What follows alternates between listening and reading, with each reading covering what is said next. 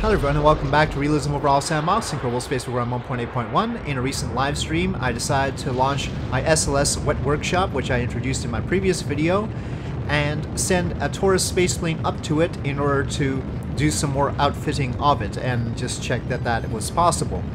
So just as a reminder, the SLS Wet Workshop idea is that we take the core of the Space Launch System by NASA and take the oxygen tank, turn it into crew quarters or a workshop, and it's wet because it had liquid oxygen in there in the first place, but we're gonna clear all that. Well, there will be gaseous oxygen left over.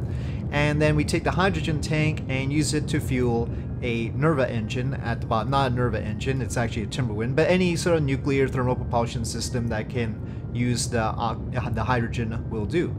So here we have the ion propulsion unit in front. That's to make minor corrections and adjustments so that it can station keep, for instance. And there go the shuttle mice that carry the RS-25s, which I would recommend, but nobody's going to do in real life, but they could carry the engines back. If you have a shuttle, you could carry the engines back too, by the way. But we don't have a shuttle anymore. So anyway, and the Taurus Spaceplane I don't think can fit the RS-25s inside of it. It is a fully pressurized vessel. There's no cargo hold per se. There's a cargo area, but that's pressurized, and I don't think it can fit an RS-25 in it. So that's a downside. But anyway, here I am discovering that I only put one solar panel on my power and propulsion element, the ion engine unit that is meant for Lunar Gateway. And it's actually a little bit oversized in this case because the Lunar Gateway one was rather small. Here I am packing the Taurus Spaceplane to deliver some supplies, including pizzas, a water tank, those are the light blue ones, 2 water tanks, and oxygen tanks, those are the gray ones. And so we just need to get some supplies over to our wet workshop. And I remove the extra seats. There's seating for 4 in the Taurus Spaceplane, but we only are sending 2, and I'm putting a KIS container with the drills because we're going to be drilling pizzas, basically. Well, we certainly will be drilling the water tank and the oxygen tank. I launch it on a Vulcan rocket, but this first launch during the live stream, it is clear that the Vulcan rocket is very tenuous in its ability to actually launch the Taurus Spaceplane. I check what just exploded, it doesn't really say, but I suspect it's the pizzas flying off because of aerodynamic stress. I'm not sure. They should be shielded inside the plane, but that's always a question mark of how that works in Kerbal. So that's just gonna rip apart, and it wasn't my intention to do an abort scenario right now, so we decided to launch again, and this time I will be more careful. I was trying to do a roll maneuver because the Taurus Spaceplane was sort of sideways. You can see it's sort of sideways, so a roll maneuver would be a good thing to do, but that did not keep it very stable. So this time I didn't do a roll maneuver at all, and it looked like this. So the Taurus Spaceplane should be within the load of the Vulcan rocket, but it does have the wing surfaces, and those I did design to retract, but not if they have control surfaces on them, which they do right now, which are necessary for it to come down based on my testing. So yeah, they're all extended, and this is very cumbersome for the Vulcan rocket. Here the first stage is completing. Anyway, as long as it's kept very, very close to prograde and there are no such things as wind gusts, it's fine. And the upper stage is underfueled in this case, but I think I underfueled it too much. I need to work on what the optimal fueling for the Centaur stage might be.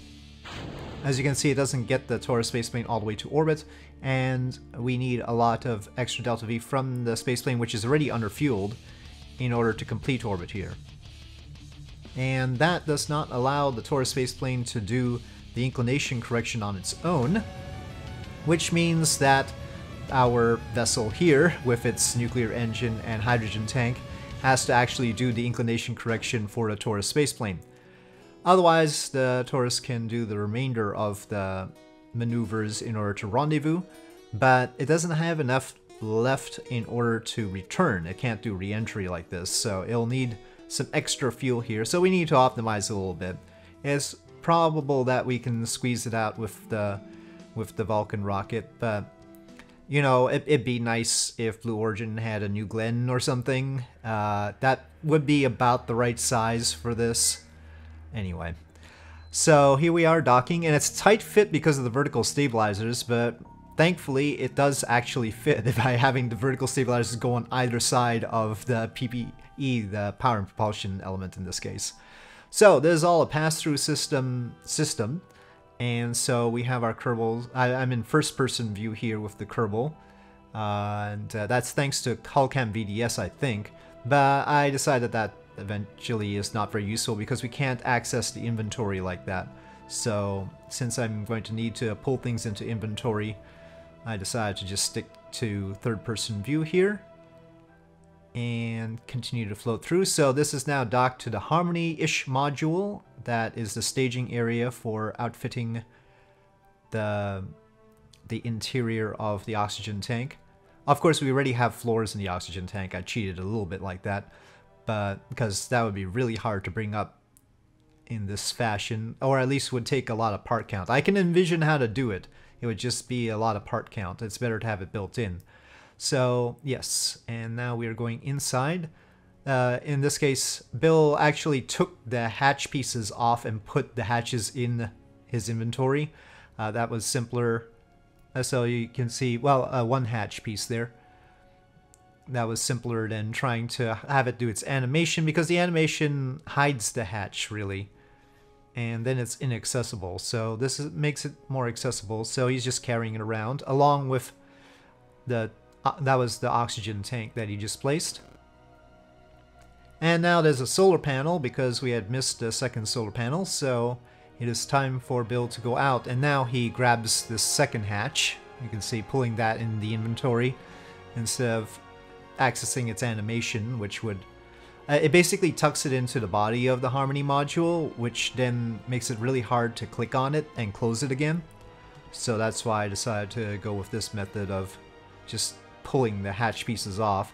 But I discovered that it's hard to put them back on again, even though there's a node there.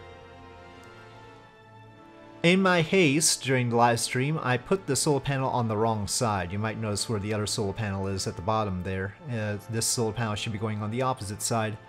You can see little RCS thrusters on the power and propulsion element firing to balance the whole thing again after new mass was added. And of course Bill bonks his head because that's just how it works. Anyway, very triumphant music as Bill continues his work. There is more to do here. This is very simple outfitting, of course. We're just putting tanks and pizzas in. The pizzas are just food containers, okay? They're just food containers. I tried to put the hatch back on there. That's what I'm doing right now, but it doesn't work. I'll have to see about that. So, back into the interior of the Taurus spacecraft. I don't know why the Taurus spacecraft is so well lit, but the interior of the Harmony module is so dark. I haven't put any extra lights on in either one, so... of course, the Harmony module textures were pretty light. They were sort of whitish. At least the interior ones. Those were by NASA. So, I don't know why. And the interior here too is fairly light, even though it's dark outside. But one thing about it being dark outside is that the reflective textures, like the bottom of the tank here, are just dark. They're just black.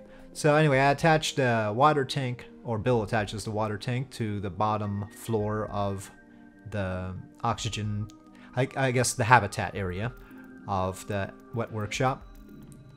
And back over into the Taurus spacecraft. Honestly, this is amusing and a lot of fun for me, but I never know if it makes for good viewing. I think it's sort of what I wanted, really, out of Kerbal. Well, one aspect that I wanted out of Kerbal was to be able to, of course, having them not use their jetpacks and, you know, actually manipulating rungs or something like that would be good. Oh, somebody had asked whether I made transparent windows, and yes, they can look outside those windows. Those are the stars, though. There's no right now it's nighttime around Earth and we're not facing the Earth, so I just wanted to verify that with Bill there. And we placed the second water tank, though not very well. I could have rotated that. And we placed the second air tank, or oxygen tank. Actually, oxygen tank. We probably need some nitrogen, especially if we were going to use kerbalism with this. We would need nitrogen. And basically Bill is out of EVA propellant. That's another thing we could bring tanks of. So it is Jeb's turn, and Jeb's job is to deal with the pizzas. And yep, here we go. The interior of the Taurus spacecraft cockpit is not supposed to look like that. It's only because it's dark, and once we get into daylight, you'll see it looks different. And I don't know exactly why, probably because of some reflectivity. It turns out that I can't grab a whole stack of pizzas, so it has to be one at a time. That's a downside to the pizza thing. But actually the pizzas are not meant to be the main food storage element here. What we would like is actually cheese, flour in rather large batches, and really humongous pepperonis, maybe a bundle of pepperonis, and deliver those, and then have like an oven that converts cheese, flour, and pepperoni into pizzas. Would be the ideal situation. And well, not pizzas, food, right? I mean, the pizzas are just a food container anyway. I have plans. So anyway, and then, you know, once you have those elements, you could make all sorts of things. I mean, cheese and flour could turn into pasta of some kind. Anyway, it turns out that I can't surface attach to pizzas, so for now I just stack them back over here. But notice how the stack, when I restack them, is sort of curved. It's not stacked the way the stack in the VAB that I had stacked in the VAB is. And that may give you a hint why you get the Kraken sometimes, because things in space don't quite line up right. And our stacking here, it was supposed to be just attaching to the node, so there's no excuse here. But it's inaccurate when it does that. And so, yeah. Yep, watch out for that sort of thing. But here we are in daylight. I'm just taking a look around, and I then realized that the solar panel is on the wrong side. And there's Earth outside the window. And this is how the cockpit actually should look like. And for some reason only looks like in daylight. And Jeb goes out to fix the solar panel. Which, honestly, I'm actually delighted to do in daylight because it'll look better. So, actually you can see, because we left the hatch off of the Harmony module on the opposite side, that it is facing the oceans of the Earth already. That's the blue. So, out goes Jeb. Uncut egress through the Harmony module. And there we go. During the live stream, as we look back on the ship as it were, I said something to the effect of, "Take that, stock players." Well, I mean, you know, I might get fewer frame rates, but I'll take one of my frames over 10 of yours. Anyway, a little bit of friendly rivalry there. But here we go. We are just gonna remove that solar panel and it'll be super easy. Yeah, thankfully the solar panels, I had increased the volume of the kerbals KIS inventory from the get-go. And the solar panels in general are not that heavy. So, not a big problem to move them. Yes, the power and propulsion element is supposed to look like that. It has MLI layers on it. That's what causes the crinkle. So, that's how it basically would look, in theory. I don't know if it's silver or gold foil, though. Okay, and again, that's not structural foil, that's insulation foil. Okay, so Jeb is done, and I don't bring the Taurus Spaceplane back down during this live stream, of course, because it doesn't have the fuel to do it. So we're going to have to do other stuff. This is just a test of the whole system, but I need to refine a lot of things, including making maybe custom water and oxygen tanks. So anyway, with that, thank you for watching. I hope you enjoyed this video. If you did, please do press like. If you have any comments or suggestions, please leave them in the comment section below, and I'll see you next time.